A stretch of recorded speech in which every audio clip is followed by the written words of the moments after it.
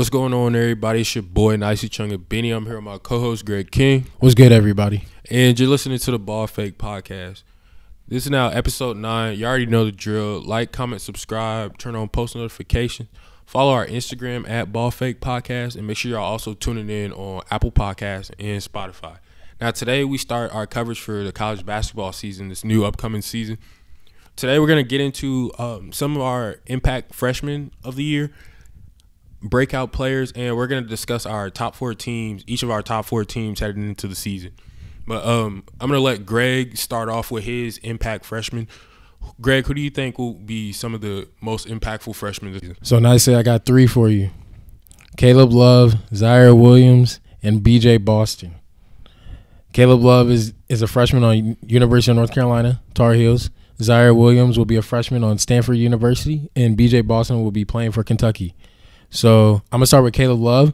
Caleb Love is out of St. Louis, Missouri. He's a 6'3" guard, 170-pound guard. So he's kind of big guard for a point guard, and he's tall too. But he's a bucket getter. He's a grinder, grit, hardworking. Natural scorer. Yep. If you think about players out of St. Louis, Bradley Beal, Jason Tatum, those guys are grit. They're hungry. They're bucket getters. Like they score buckets, and that's what Caleb Love is. Different type of mentality. Exactly. So I think with Caleb Love replacing Cole Anthony this year is a big step, because we need that point guard. We need that point guard to come in and lead this team, because last year Cole Anthony had to do so much work and had to score so many points for North Carolina to win, because he didn't have any other guards to help him score consistently. So I think Caleb Love coming in with 3 other McDonald's All-Americans, RJ Davis, Walker Kessler, and Deron Sharp, I think those people will help him. And with Armando Baracot coming back as a sophomore, and Garrison Brooks, who averaged 15 points and 9 rebounds last year, I think him having that veteran people around him and people who have already been in the program will help him. Yep. Yeah, will help him and help him with his development along the year. And I think that he needs to come in and be that top dog and lead this team, to have a better season than last year, because last year they said we were terrible. Roy didn't coach him well. Yeah, they lacked a whole lot of talent. Exactly. And Roy Williams said that that was his least talented team he ever had and ever coached. So I think they have a lot of expectations coming in. And I'm actually excited to see them play as a North Carolina fan. So I'm excited to see what Caleb does at the point guard position and lead that team. So we just have to wait and see. But my next player is Zaire Williams, coming out of Sierra Canyon. He played with that star-studded Sierra Canyon team with Bronny James and BJ Boston and all of them.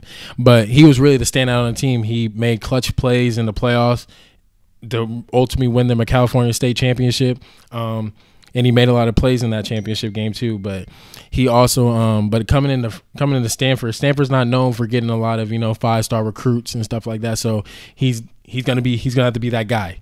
Everything on Stanford and how they play is going to start with Zaire Williams. Exactly. So, definitely will be the centerpiece of that offense. Exactly. So I think with Zaire's scoring ability, his defense is, so-so. But I'm going to talk about his scoring ability. Scoring ability, he's 3-level scorer. He can get to the rim. He can shoot the mid-range. He can definitely knock down a 3-point shot. Mm-hmm. So I think with his scoring ability, he's going to be lighting up the boards and help them out. If they want to be in that top 3 and be known in the Pac-12, it starts with Zaire Williams. So I'm excited to see him play in his game. And my last person is BJ Boston. He also coming out of Sierra Canyon. He's not from California. He's actually from Georgia.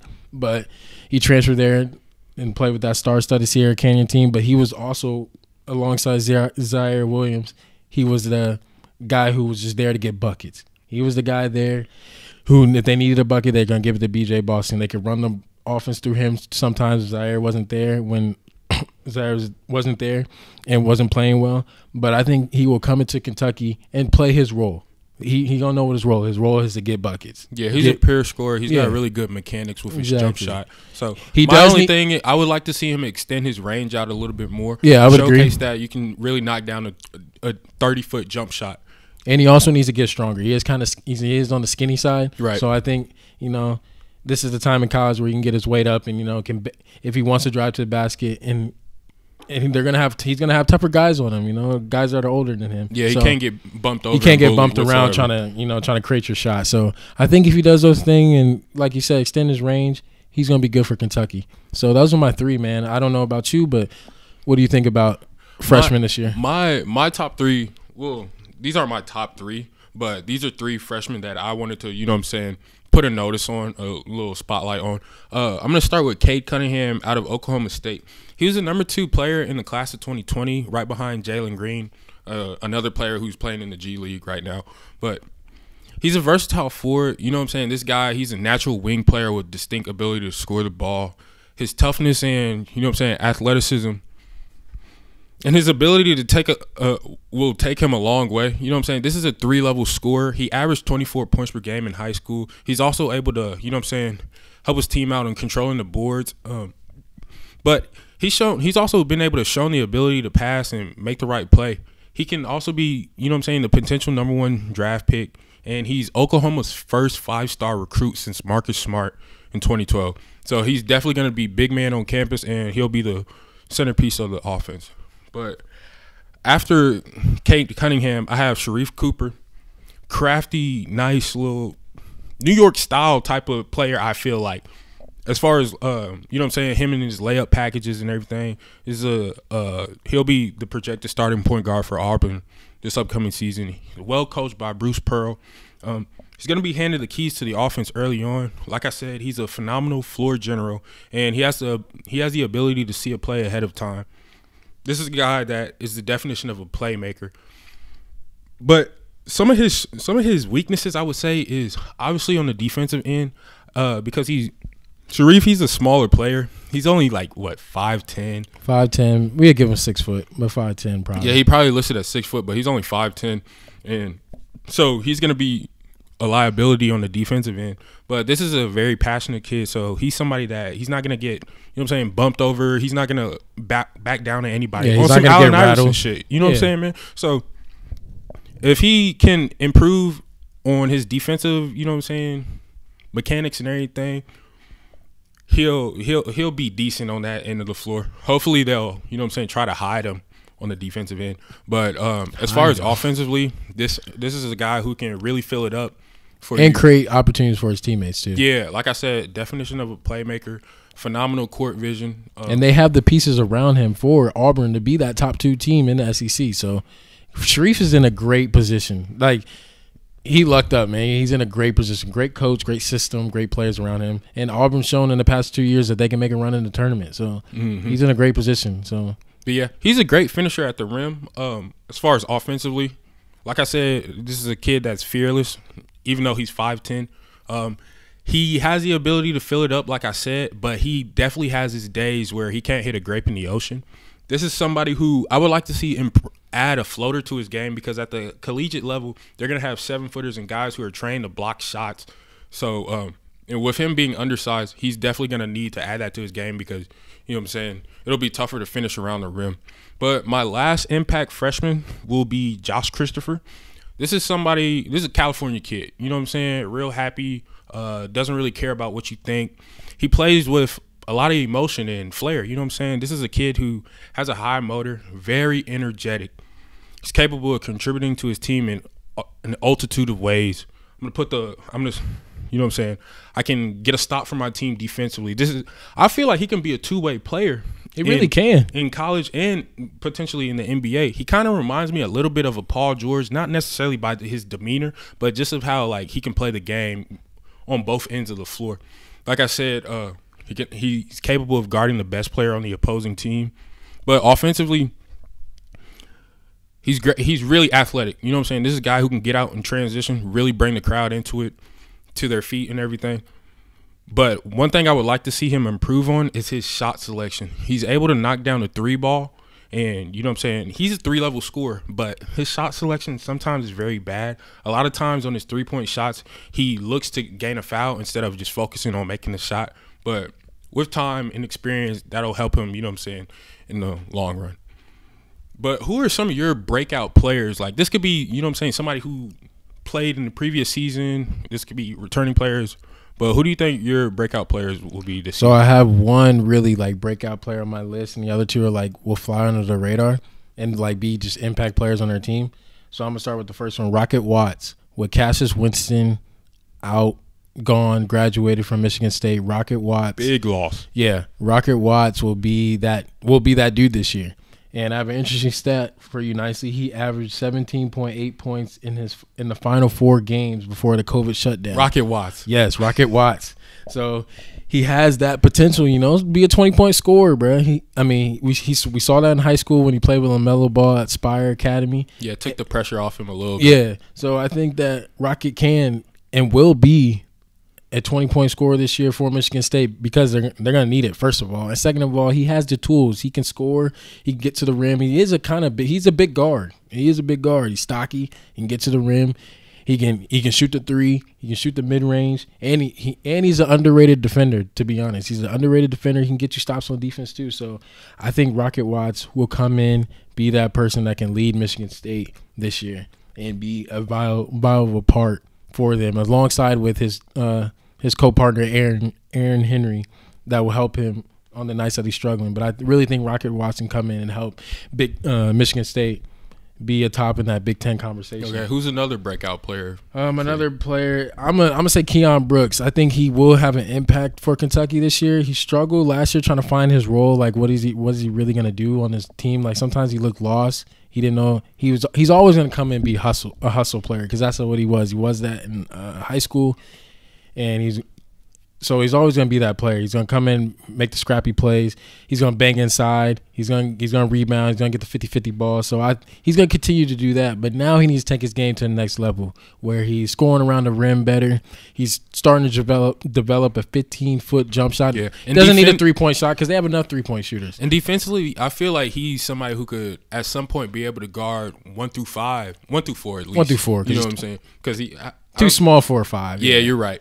But you know what I'm saying? He has the tools, he has the physique to be able to guard 1 through 4. So that can, put Kentucky in a great position of winning a championship. Exactly. With him and he's going to be playing alongside Isaiah Jackson in the paint too. So I think him and Isaiah Jackson, actually their game can really play off each other because Isaiah Jackson can rim protect and be that hustle player too. So to have 2 hustle 50-50 grit guys who can bang around the rim and if they can elevate their defense and elevate their offense, I think they can really be a complementary of each other. So I'm looking to see Keon have a great season this year. And my last person, I got Armando Barakat. I think that he had a good season last year, but I think that his impact on his team will matter this year. Mediocre. Nah. He will be an impact on the team just because if Caleb Love. If he comes out and doesn't play the way he needs to play, I think Armando and Garrison Brooks will elevate that team. Will be those the main scorers on that team. They'll be the hustle guys on the team because North Carolina is always known for their bigs. Last few years they've always been known for their bigs. So I think Armando will come back, especially because he decided to come back. He could have went to the draft and tested his waters in the draft, but he came back and said, "I want to be a better player." So if a player says that, they mean it, man. He's putting in that work. So I think that Armando will come back and be a 15-10 guy. I really think he can be a 15-10 guy on his team. So yeah, he's for sure capable of it. But I'm going to get into my breakout players. I'm going to start with Trace Jackson Davis out of IU. This is somebody he's gained all Big Ten honors. You know what I'm saying? He was third team all Big Ten Freshman of the Week. And he averaged 13 points per game while also contributing 8.4 rebounds. This is a kid that, he's a very, very versatile player.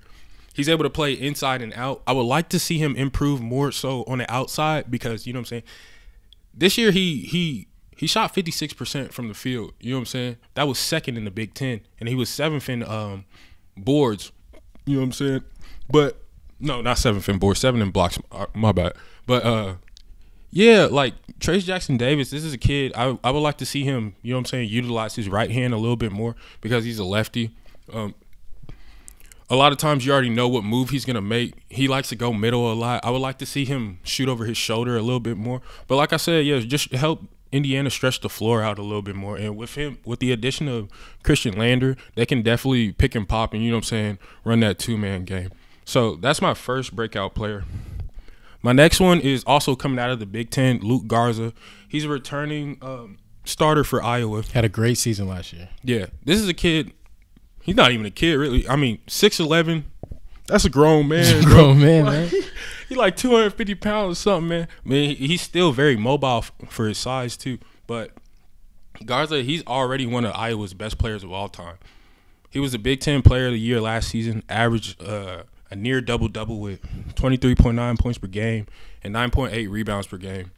The 6'11" forward, he is effective inside and outside, similar to Trayce Jackson-Davis, but he's a little bit of a better shooter. He shot 65% in the paint last season and 35% from three. So he's definitely somebody who is, really impactful for his team and could also look to win an AP Player of the Year award once again. But my last breakout player, Keontae Johnson out of Florida. Johnson, he's improved a ton on his game since leaving high school. He's known for his athleticism and ability to bring the crowd to their feet with his tenacious dunks. He's obviously best in transition. He also has an NBA body, so he's able to bounce off defenders when attacking the rim. But one thing I like about, Johnson is he's really improved on his decision making. He'll need to take on a bigger scoring role this season because Florida, they don't necessarily have like the most,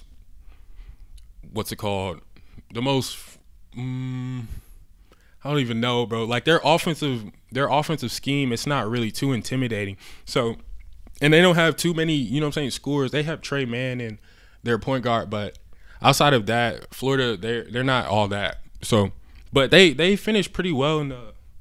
I think they were the second best team in the SEC last season. So I'd like to see them look to improve on that. But yeah, Keontae Johnson, Luke Garza, and Trayce Jackson-Davis, those are my breakout players for this year. That's a good list. And those, especially the Big Ten guys, those Big Ten guys are really going to be important because the Big Ten is stacked, like you said. Big Ten is stacked this year. Top heavy. It's very top heavy. So if Luke and Trayce Jackson-Davis make a huge impact on the team, it really determines who's going to come out in the Big Ten. But we're going to shift to me and Nicey's predictions as who's going to be the best teams in the whole NCAA Power 5 conference. Who you got? I got Gonzaga. Gonzaga top down is good, bro. They're always good. They got a good coach, Mark Few, and they just got top 5 player in Jalen Suggs. Great point guard, tall point guard, strong point guard who can athletic too. Yeah, athletic really too. Put on a show on the break. Yeah, for real. And then they got guards around him who can play. And then they have and then even their bigs are good. Last year they got a big who's named Drew Time. He was a freshman last year out of Texas. He averaged 9 points, 5 rebounds, and shot 62% from the field. And I didn't have him on my potential breakout list, but I think that he will have a impact on his team this year. He's a 6'10". He can shoot the three, and he can bang inside and finish around the rim, and he's agile. So I'm looking for Gonzaga to be that, and they're in a weak-ass conference. So I think they also will. They also have that advantage to them, but they can still beat up on the teams that they're supposed to beat up on the teams like in the ACC, in the Big 12, and in the SEC. So you're right. They can definitely win it all. But my next team that will fly under the radar that not a lot of people are talking about is Illinois. Illinois has Kofi Cockburn. He's from Oak Hill. He played with Cole Anthony in high school. He was a big, strong, athletic center who last year he averaged 13 and 8. So I think he can average 15 and 10 this year. So he will continue to dominate the middle, be that rim protector, and he can, again, bang inside. These centers, man, these centers in college are different. Really got NBA bodies. Yeah, they're different. They're coming out of high school with NBA bodies. Yeah, like you said, they're different. But really, their guard play, Trent Frazier, I think he averaged 10 points last year. And then their other guard, Ayo, I don't know his last name, can't say it. I'm not going to mess it up. But Ayo and Trent, really good tag team, really good dynamic duo in the backcourt. So I think that they will really be good this year in the Big Ten. What about you, man? I'll give you 4. I got Kentucky, Baylor, Texas Tech, and Gonzaga, like you stated earlier. I'm going to start off with Kentucky. This is a team, they're going to rely heavily on the freshman class, just like they have in the past. They got phenomenal guard play. They're going to utilize a lot of on-ball screens because, their guards are so athletic and able to penetrate into the lane and finish at the rim or create good open shots. But they're also athletic throughout their entire roster. This is, like I said, the #1 recruiting class in the nation and the best class in the SEC. One of those players, Isaiah Jackson, him being a rim protector, like you stated earlier in the podcast, he's gonna be a really big, impact player for Kentucky's front court. And they're gonna most likely run their offense through B.J. Johnson and Terrence Clark. Devin Askew, he's gonna be their floor general. He's gonna be the guy who's gonna look to get everybody involved. But he can score too. Don't get it twisted. Yeah, he's definitely a capable scorer. But my second team is Baylor. Baylor, this is a team, they're known for their defense.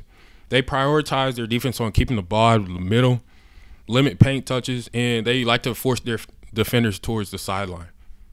Last year, they were actually the #1 defensive team in the Big 12, you know what I'm saying, best team in the conference.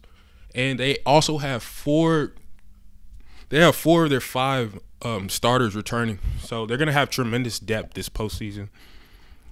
And another team I would like to say will be, you know what I'm saying, impactful this season, well, probably going to run, is Texas Tech. They're also another team that's known for their defense. But they brought in Mac McClung. This is a McDonald's All-American, 16 points per game scorer, 40% field goal shooter, athletic, and he's great in transition. He's going to utilize his body and strength to finish among the trees at the basket. They also utilize a lot of ball screens, and their stack offense is phenomenal. The stack offense, for you guys who don't know, is a big man. He sets a post screen at the free throw line, and a guard will brush off it, either cutting towards the three-point line, looking for a shot, or seeking a layup off the back cut. This play, it was really effective all last season. They'll look to continue to, you know what I'm saying, build off that this upcoming season. And my last team, like you stated earlier, Gonzaga. Them bringing in, you know what I'm saying, Jalen, Suggs, an athletic, smart point guard. Yeah, his IQ is, for a point guard coming in, his IQ is really high. Yeah, and this is a 2-sport athlete. He was dominant in basketball and football in college. 3-star recruit in football. Right. But only downfall about Gonzaga, they lost their best player last year in Philip Petrusev. I think that's how you say his name. But he was the conference player of the year, you know what I'm saying, WCC player of the year. So they lost a big key to their offense. But Suggs, he's gonna seek to, you know what I'm saying, carry the load. He's gonna get help from Joey Ayeyo and Corey Kispert.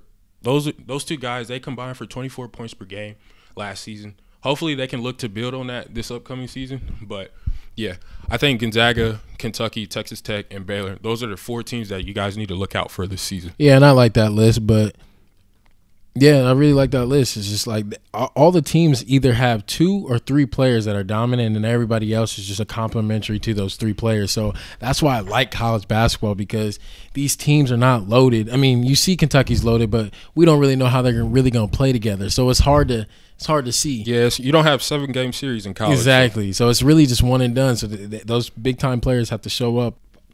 But yeah, I think that's all that we got for you guys today. We appreciate everybody tuning in, and continue to hit that like button, subscribe, and comment, repost, share with your friends, and turn on our post notifications. But like always, it's your boy Nicey Chung and Benny. I'm here with my co-host Greg King. Thank you, guys. And we're out. We out.